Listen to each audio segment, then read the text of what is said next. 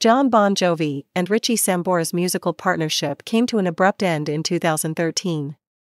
Sambora, the lead guitarist, co-songwriter, and founding member of Bon Jovi, quit the band without any prior warning in the middle of their Because We Can World Tour, just before a show that was completely sold out.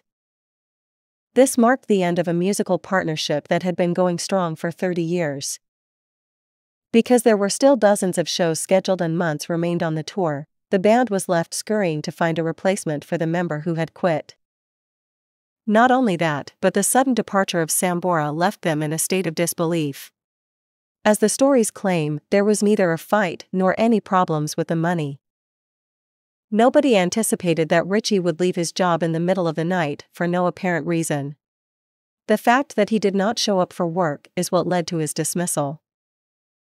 In the end, the band persevered and finished the tour with Phil X as their permanent lead guitarist.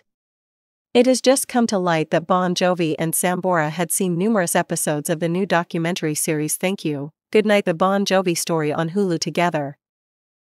This indicates that Bon Jovi has maintained a close relationship with Sambora.